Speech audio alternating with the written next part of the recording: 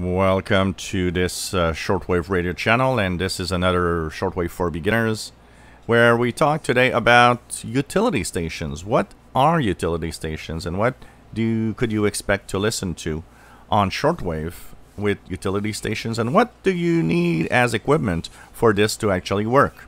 Well, utility stations are stations that actually are anything but pirates, CB, amateur, and international broadcasts.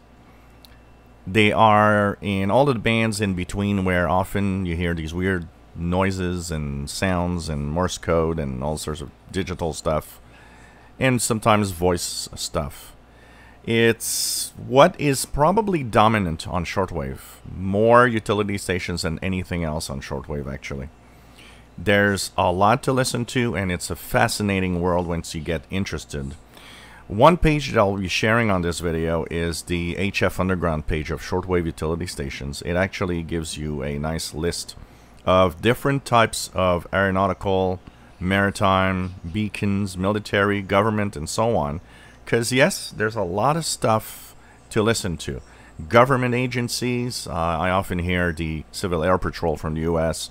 Military, I often hear MARS, Military Auxiliary Radio System, NETs. Marine, there's weather broadcasts, there's all sorts of information, boats. Even though there's less maritime communications than before, there's still a lot of stuff. Beacons of all sorts. Aeronautical, there's a lot of airplanes to listen to. Less right now because of the lack of planes in the sky because of COVID-19, but as all of this comes back to normal, there's going to be a lot of airplanes and aeronautical communications. And so many other weird, strange, and bizarre transmissions of all sorts.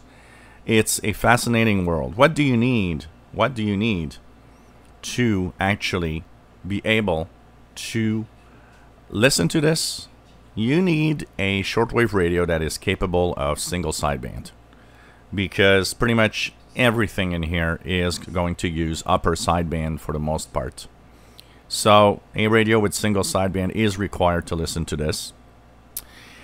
And these stations are often weaker than regular international broadcasts and so on. So that means you might actually need to have a better antenna or a better situation with noise, and all of that we're going to talk about in videos coming up. So hang in there. If you enjoy the series, there's more and more of all of this coming as the days will go by. So fascinating world to listen to. Look at this page, look at the different frequency ranges and what you might expect to listen to.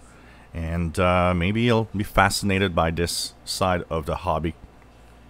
Shortwave utility stations is a fascinating world indeed. If you enjoy my videos, please subscribe, give us a thumbs up. Thank you for watching.